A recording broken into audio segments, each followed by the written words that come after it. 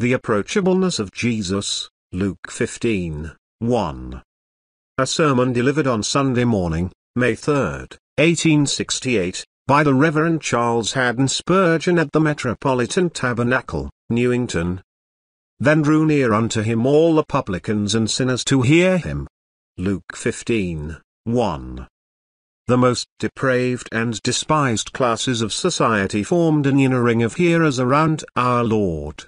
I gather from this that he was a most approachable person, that he was not of repulsive manners, but that he courted human confidence and was willing that men should commune with him.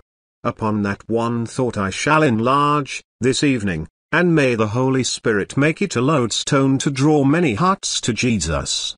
Eastern monarchs affected great seclusion, and were liable to surround themselves with impassable barriers of state. It was very difficult for even their most loyal subjects to approach them. You remember the case of Esther, who, though the monarch was her husband, yet went with her life in her hands when she ventured to present herself before King Ahasuerus, for there was a commandment that none should come unto the king except they were called, at peril of their lives. It is not so with the King of Kings. His court is far more splendid. His person is far more worshipful, and you may draw near to him at all times without hindrance. He has set no men at arms around his palace gate. The door of his house of mercy is set wide open. Over the lintel of his palace gate is written, for everyone who asks receives, and he who seeks finds, and to him who knocks it shall be opened. Even in our own days great men are not readily to be seen. There are so many back stairs to be climbed before you can reach the official who might have helped you, so many subordinates to be parleyed with, and servants to be passed by, that there is no coming at your object. The good men may be affable enough themselves, but they remind us of the old Russian fable of the hospitable householder in a village who was willing enough to help all the poor who came to his door, but he kept so many big dogs loose in his yard that nobody was able to get up to the threshold, and therefore his personal affability was of no service to the wanderers. It is not so with our Master. Though he is greater than the greatest, and higher than the highest, he has been pleased to put out of the way everything which might keep the sinner from entering into his halls of gracious entertainment. From his lips we hear no threats against intrusion, but hundreds of invitations to the nearest and dearest intimacy. Jesus is to be approached, not now and then, but at all times, and not by some favored few, but by all in whose hearts his Holy Spirit has enkindled the desire to enter into his secret presence. The philosophical teachers of our Lord's time affected very great seclusion. They considered their teachings to be so profound and eclectic that they were not to be uttered in the hearing of the common multitude. "Far from here, you profane," was their scornful motto. Like Simon Stylites, they stood upon a lofty pillar of their fancied self-conceit, and dropped now and then a stray thought upon the vulgar herd beneath, but they did not condescend to talk familiarly with them, considering it to be a dishonor to their philosophy to communicate it to the multitude. One of the greatest philosophers wrote over his door, "Let no one who is ignorant of geometry enter here." But our Lord, compared with whom all the wise men are but fools, who is, in fact, the wisdom of God, never drove away a sinner because of his ignorance. He never refused a seeker because he was not yet initiated, and had not any thirsty spirit to be chased away from the crystal spring of divine truth. His every word was a diamond, and his lips dropped pearls, and he was never more at home than when speaking to the common people, and teaching them concerning the kingdom of God. You may thus contrast and compare our Lord's gentle manners with those of kings, and nobles, and sages, but you shall find none to equal him in condescending tenderness. To this attractive quality of our Lord I intend, this evening, as God shall help me, to ask your earnest attention. First, let us prove it; secondly, illustrate it; and, thirdly, enforce or improve it. 1. First, let us prove the approachableness of Christ, though it really needs no proof, for it is a fact which lies upon the surface of his life. 1. You may see it conspicuously in his offices. Those offices are too many for us to take them all tonight. We will just cull a handful, Say 3.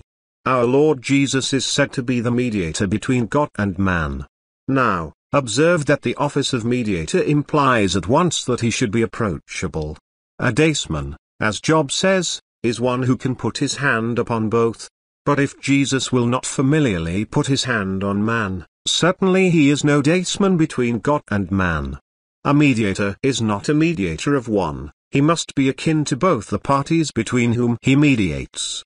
If Jesus Christ shall be a perfect mediator between God and man, he must be able to come to God so near that God shall call him his fellow, and then he must approach to man so closely that he shall not be ashamed to call him brother. This is precisely the case with our Lord. Do think about this, you who are afraid of Jesus. He is a mediator, and as a mediator you may come to him. Jacob's ladder reached from earth to heaven. But if he had cut away half a dozen of the bottom rungs, what would have been the good of it? Who could ascend by it into the hill of the Lord? Jesus Christ is the great conjunction between earth and heaven, but if he will not touch the poor mortal man who comes to him, why then, of what service is he to the sons of men? You need a mediator between your soul and God. You must not think of coming to God without a mediator, but you do not need any mediator between yourselves and Christ. There is a preparation for coming to God. You must not come to God without a perfect righteousness, but you may come to Jesus without any preparation and without any righteousness, because as mediator he has in himself all the righteousness and fitness that you require, and is ready to bestow them upon you. You may come boldly to him even now, he waits to reconcile you unto God by his blood. Another of his offices is that of priest. That word priest has come to smell very badly nowadays, but for all that it is a very sweet word as we find it in Holy Scripture. The word priest does not mean a gaudily dressed pretender who stands apart from other worshippers within the gate, 2 steps higher than the rest of the people, and professes to have power to dispense pardon for human sin, and I know not what beside. The true priest was truly the brother of all the people. There was no man in the whole camp so brotherly as Aaron. So much were Aaron and the priests who succeeded him the first points of contact with men on God's behalf, that when a leper had become too unclean for anybody else to draw near to him, the last man who touched him was the priest. The house might be leprous, but the priest talked with him and examined him. The last of Israel's tribes who might be familiar with the wretched outcast. And if afterwards that diseased man was cured, the first person who touched him must be a priest. Go, show yourself to the priest, was the command to every recovering leper, and until the priest had entered into fellowship with him, and had given him a certificate of health, he could not be received into the Jewish camp. The priest was the true brother of the people, he was chosen from among themselves, he was at all times to be approached, he lived in their midst. In the very center of the camp, ready to make intercession for the sinful and the sorrowful. So is it with our Lord. I read just now, in your hearing, that he can be touched with a feeling of our infirmities, and that he was tempted in all points like as we are, yet without sin. Surely you will never doubt that if Jesus perfectly sustains the office of priest, as he certainly does, he must be the most approachable of beings. Approachable by the poor sinner who has given himself up to despair, whom only a sacrifice can save. He must be approachable by the foul harlot who is put outside the camp, whom only the blood can cleanse. He must be approachable by the miserable thief who has to suffer the punishment of his crimes, whom only the great high priest can absolve. No other man may care to touch you, O trembling outcast, but Jesus will. You may be separated from all of humankind, justly and righteously by your iniquities, but you are not separated from that great friend of sinners who at this very time is willing that publicans and sinners should draw near unto him. As a third office let me mention that the Lord Jesus is our Saviour. But I see not how he can be a Saviour unless he can be approached by those who need to be saved. The priest and the Levite passed by on the other side when the bleeding man lay in the road to Jericho. They were not saviours and could not be. But he was the Saviour who came to know where their man was, stooped over him, and took wine and oil, and poured them into the gaping fissures of his wounds. He was the Savior who lifted him up with tender love, and set him on his own beast, and led him to the inn. He was the true Savior, and O sinner, Jesus Christ will come just where you are, and your wounds of sin, even though they are putrid, shall not drive him away from you. His love shall overcome the nauseating offensiveness of your iniquity, for he is able and willing to save such as you are. I might mention many other of the offices of Christ, but these three will suffice.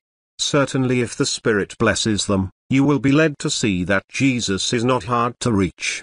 Consider a few of his names and titles. Frequently Jesus is called the Lamb. Blessed name. I do not suppose there is anyone here who was ever afraid of a lamb. That little girl yonder, if she saw a lamb, would not be frightened. Every child seems almost instinctively to long to put its hand on the head of a lamb. Oh, that you might come and put your hand on the head of Christ, the Lamb of God who takes away the sins of the world. Oh, see how Jesus trusts himself unto our childish love, as though by his free ways with us our earnestness to prove. His sacred name a common word on earth he loves to hear, there is no majesty in him which love may not come near. Again, you find him called a shepherd. No one is afraid of a shepherd. If you were traveling in the East, and you saw Bedouins or Turkish soldiery in the distance, you might be alarmed, but if someone said, "Oh, it is only a few shepherds," you would not be afraid of them. The sheep are not at all timid when near the shepherd. O poor wandering sheep, you perhaps have come to be afraid of Christ, but there is no reason why you should be, for this heavenly shepherd says, "I will seek out my sheep, and will deliver them out of all places where they have been scattered in the cloudy and dark day." See, Israel's gentle shepherd stands with all engaging charms. Timid, foolish, and wandering though you may be, there is nothing in the good shepherd to drive you away from him, but everything to entice you to come to him.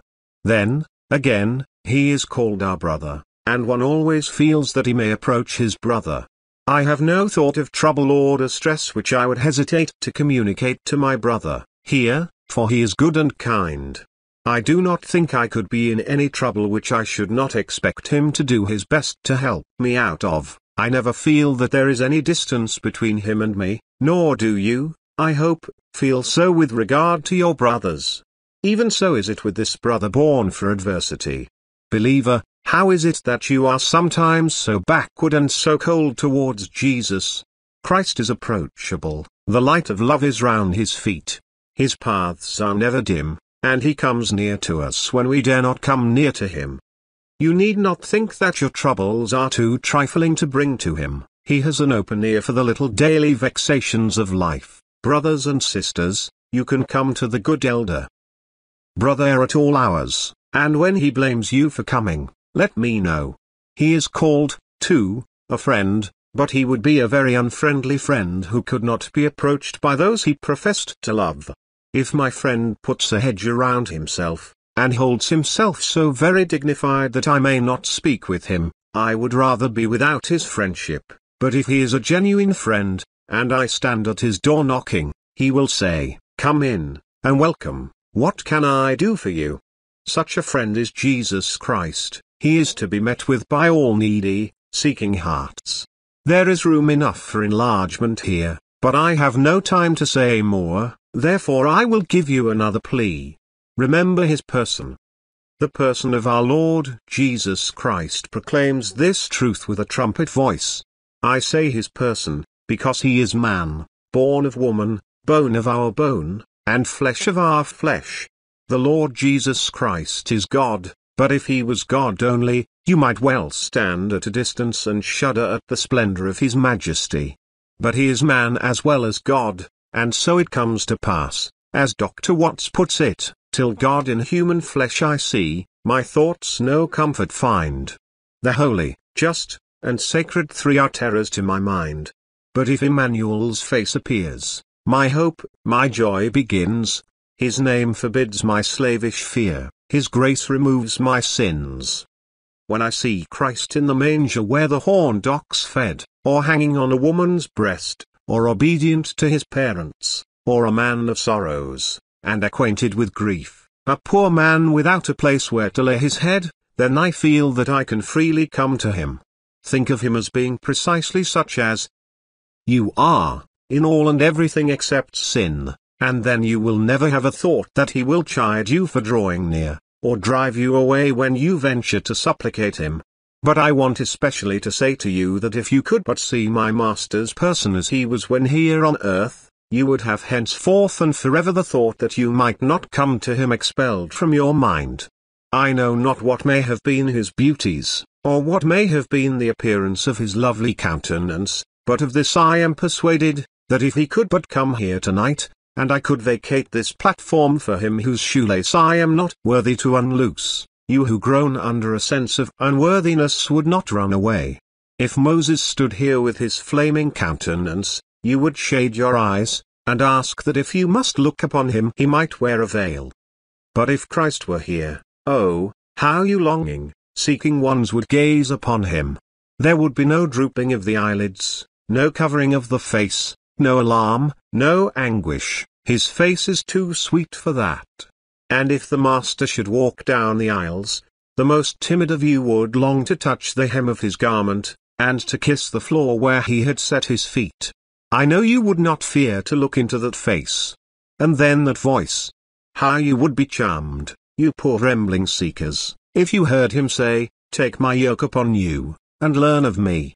You would discover such meekness and lowliness in him that you would not think of starting back. Oh, if your eyes could but see him, I feel persuaded that, graciously drawn by his charms, your hearts would hasten to him.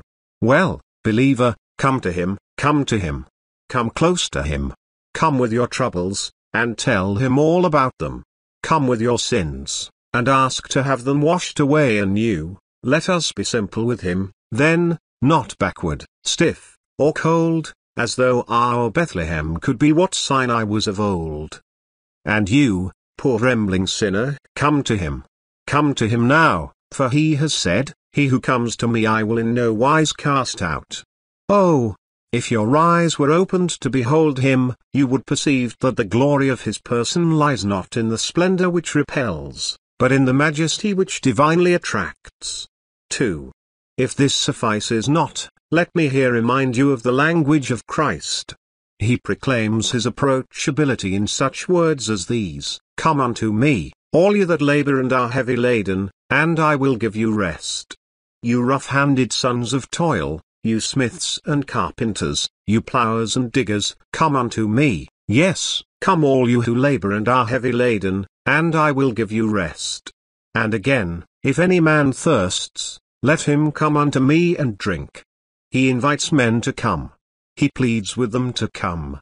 And when they will not come, he gently upbraids them with such words as these: "You will not come unto me that you might have life."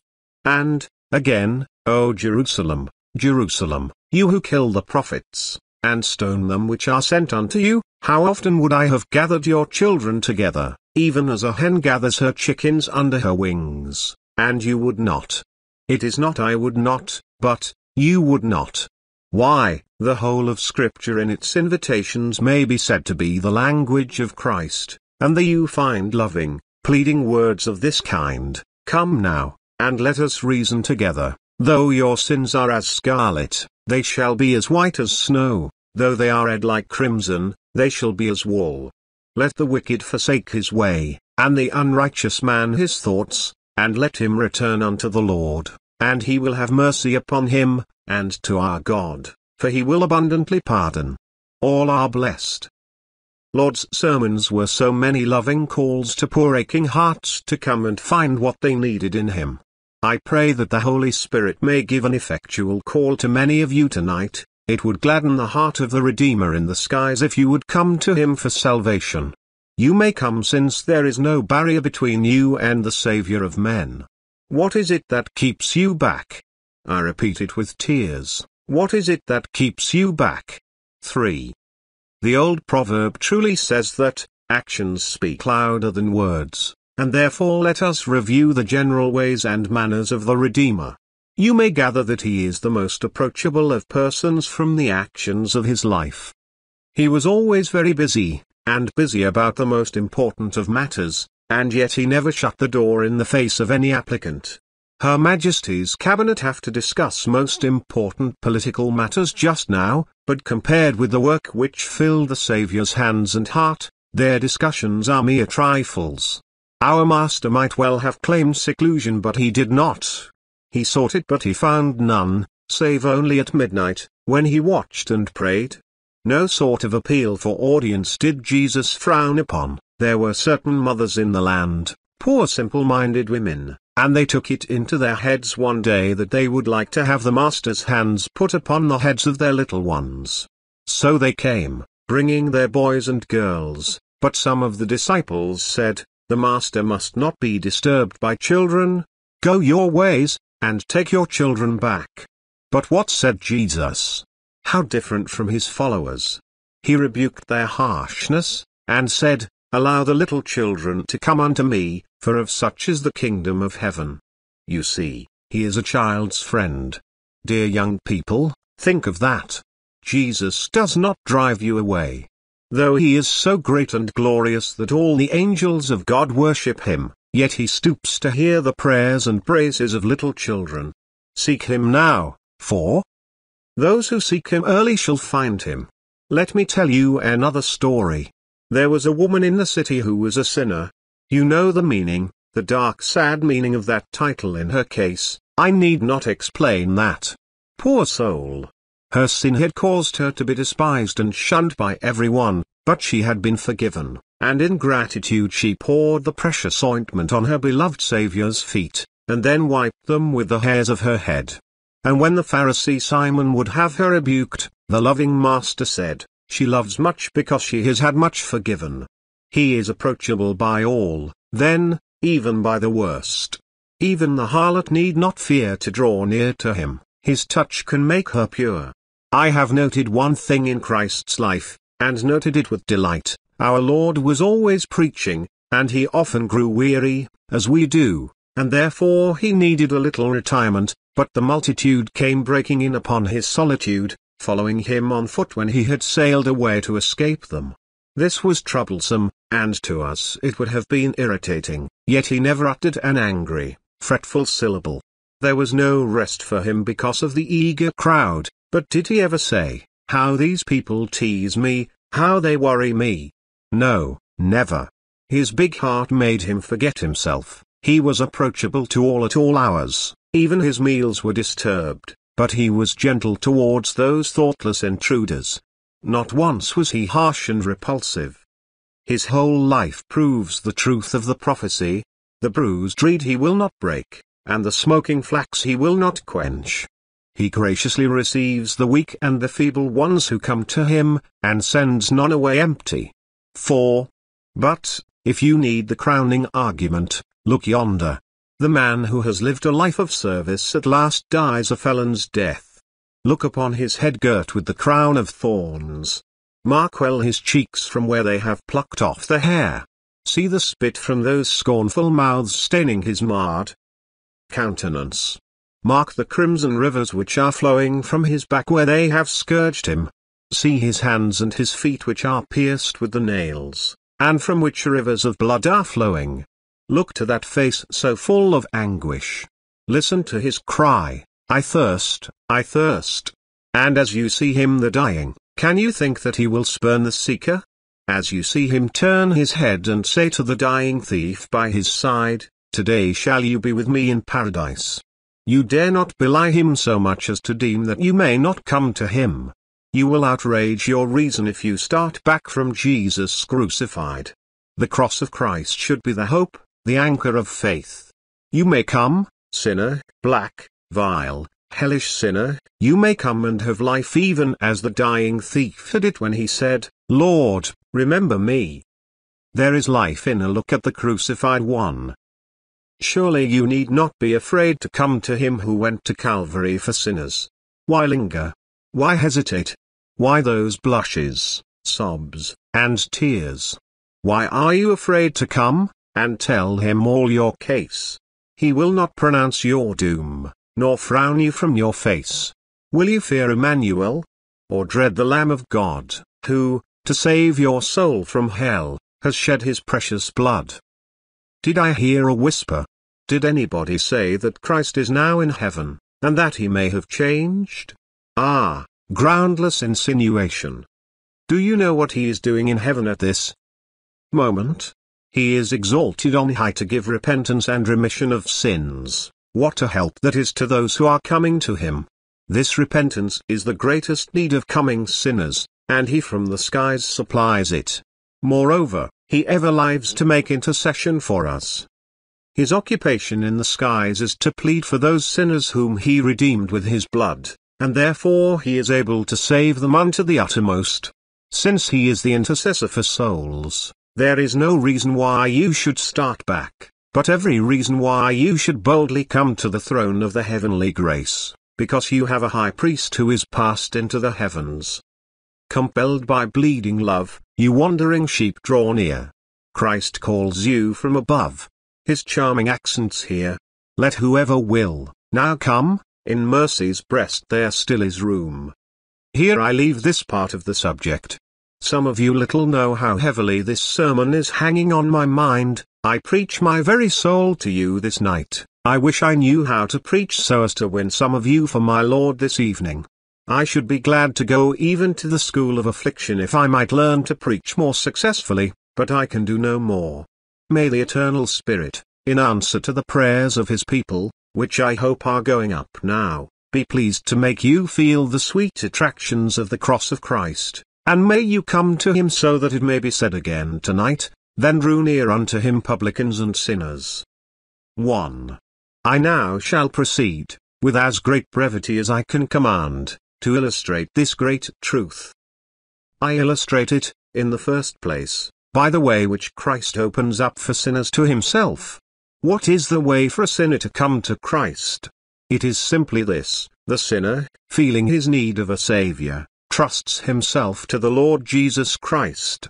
This was the perplexity of my boyhood, but it is so simple now. When I was told to go to Christ, I thought, yes, if I knew where he was, I would go to him. No matter how I wearied myself, I would trudge on till I found him. I never could understand how I could get to Christ till I understood that it is a mental coming, a spiritual coming, a coming with the mind. The coming to Jesus which saves the soul is a simple reliance upon him, and if tonight, being sensible of your guilt, you will rely upon the atoning blood of Jesus, you have come to him, and you are saved. Is he not, then, approachable? Indeed, if there is so simple a way of coming, there are no good works, ceremonies, or experiences demanded. A childlike faith is the royal road to Jesus. This truth of God is further illustrated by the help which he gives to coming sinners in order to bring them near to himself. He it is who first makes them coming sinners. It is his eternal Spirit who draws them unto himself. They would not come to him of themselves. They are without desires towards him, but it is his work to cast secret silken cords around their hearts which he draws with his strong hands, and brings them near to himself. Depend upon it, he will never refuse those whom he himself draws by his Spirit. Rest assured he will never shut the door in the face of any soul that comes to feed at the gospel banquet, moved to approach by the power of his love. He said once, compel them to come in. But he never said, shut the door in their faces and bolt them out. I might further illustrate this to the children of God, by reminding you of the way in which you now commune with your Lord. How easy it is for you to reach his ear and his heart. A prayer, a sigh, a tear, a groan will admit you into the King's chambers. You may be in a very sad frame of mind, but when you come to him, how soon he makes your soul like the chariots of Amminadab. Dark may be your midnight, but as soon as you draw near to him your night is over. He gives liberally, and upbraids not. While he acts thus with you, the sinner may very well believe that he will receive him too. The approachableness of Christ may also be seen in the fact of his receiving the poor offerings of his people. The very holiest deeds which you and I can do for Christ are poor and faulty at the best. As I sat studying at my table last night, there was before me a little withered flower, a sprig of wallflower which has been lying for some weeks on my table. It comes from a very, very poor child of God, many miles away, who gets a blessing from reading my sermons. She has nothing in the world besides to give me, but she sends me this flower, and I value it because it is a token of Christian affection and gratitude. So is it with our Master. The very best sermons that we preach, and the largest contributions we give to his treasury are only just like that poor little withered wallflower, but the Master puts our service in his bosom and keeps it there, and thinks much of it because he loves us. Does not that prove how generous, how condescending, how tender he must be? Believe him to be so, you fearful souls, and come to him. The ordinances wear upon their forefront the impress of an ever-approachable Saviour. Baptism in outward type sets forth our fellowship with him in his death, burial, and resurrection. What can be nearer than this? The Lord's Supper, invisible symbol, invites us to eat his flesh and drink his blood. This reveals to us most clearly how welcome we are to the most intimate communion with Jesus. The heaven of heavens shall afford us yet another illustration. There are tens of thousands now in the skies who came to Jesus just as they were, in all the filth and carelessness of the lost estate, and he received every one of them into his heart of love and arms of power. There are many thousands on earth, there are some thousands now in this tabernacle, who can testify that they have found Jesus to be a very tender and generous friend. Now, if he has received us, why should he not receive you? Be encouraged to believe that inasmuch as he has received others, he has open arms for you also. Let me joyfully remind you that Jesus never has rejected a seeking sinner. There is not to be found in all the kingdoms of the universe a single instance of a sincere seeker after Christ being cast away, and there never shall be, for he has not said to the seed of Jacob, "Seek you my face in vain," but he has said, "Him that comes to me I will in no wise cast out." Beloved, if there had been a single soul cast away, we should have known of it by now.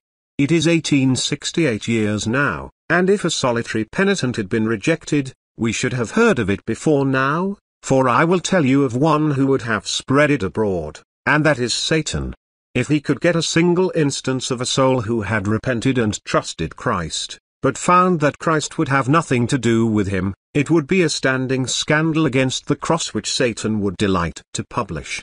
I know, poor sinners, what the devil will tell you when you are coming to Christ. He will describe Jesus as a hard master, but you tell him he is a liar from the beginning, and a murderer, and that he is trying to murder your soul by making you swallow his poisonous lies.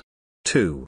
In the third place, we come to enforce this truth, or, as the old Puritans used to say, improve it. The first enforcement I give is this: let those of us who are working for the Master in soul winning, try to be like Christ in this matter, and not be as some are apt to be, proud, stuck up, distant, or formal.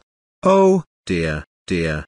The lofty ministerial airs that one has seen assumed by men who ought to have been meek and lowly. What a grand set of men some of the preachers of the past age thought themselves to be. I trust those who played the Archbishop have nearly all gone to heaven, but a few linger among us who use little grace and much starch. The grand divines never shook hands with anybody, except, indeed, with the deacons and a little knot of evidently superior persons. Among dissenters it was almost as bad as it is in most church congregations, where you feel that the good man, by his manner, is always saying, "I hope you know who I am, sir, I am the rector of the parish." Now, all that kind of stuck-upishness is altogether wrong. No man can do good in that way, and no good at all comes of assuming superiority and distance. The best teacher for boys is the man who can make himself a boy, and the best teacher for girls is the woman who can make herself a girl among girls. I often regret that I have so large a congregation. You will say, why?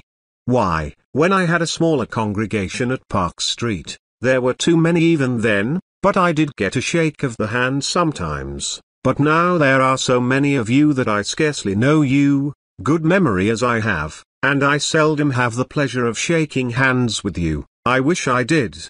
If there is anybody in the wide world whose good I wish to promote, it is yours. Therefore I wish to be at home with you, And if ever I should affect the airs of a great man, and set myself above you all, and separate myself by proud manners from your sympathy, I hope the Lord will take me down and make me right again. We may expect souls to be saved when we do as Christ did, namely, get publicans and sinners to draw near to us. Now, that is a practical point which, though you have smiled about it, will not, I hope, be forgotten by you. There is this to be said to you who are unconverted: if Jesus Christ is so approachable, oh, how I wish that you would approach him. There are no bolts upon his doors, no barred iron gates to pass, no big dogs to keep you back. If Christ is so approachable by all needy ones, then needy one, come, and welcome. Come just now. What is it that keeps you back? You think that you do not feel your need enough, or that you are not fit to come, both of which suspicions are self-righteousness in different shapes. Oh, that you did but know your need of Jesus, in order to be able even to do as much as feel your need. You are a poor, miserable bankrupt before God, and Christ alone can enrich you. Do not talk of fitness, there is no such thing. All the fitness he requires is to feel your need of him. This he gives you, 'tis the Spirit's rising beam. Come, then. There is such mercy to be had, there is such a hell to be escaped from, there is such a heaven to be opened for you. Delay not, but believe at once. Come, come, come, come, and welcome. Come, and welcome, sinner, come. I stand at mercy's door tonight, and say to every passer-by in the name of the Master, my oxen and fatlings are killed. Come, come, come to the supper. Oh, that you would come this very night. Some of us are coming to the Lord's table to celebrate his love because we have first come to him. I do not ask you who are not saved to come to that table. You ought not to come. You must first come to Jesus, and then you may come to this ordinance. Meanwhile, the best thing you can do is to come to Christ. And let me ask you to remember this, that in proportion as Christ is accessible, so your guilt will be increased if you do not come to him. If it is easy to come to him, what excuse can there be for you if you refuse to accept him?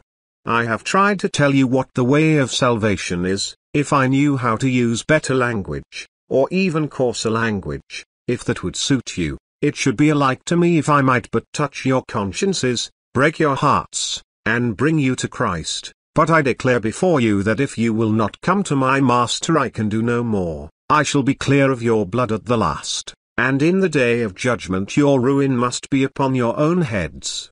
But let it not be so. Jesus bids you come. O you needy ones, let your need impel you to come at once, that you may find eternal life in him. The last word is, if Jesus is such a Saviour as we have described him, let saints and sinners join to praise him.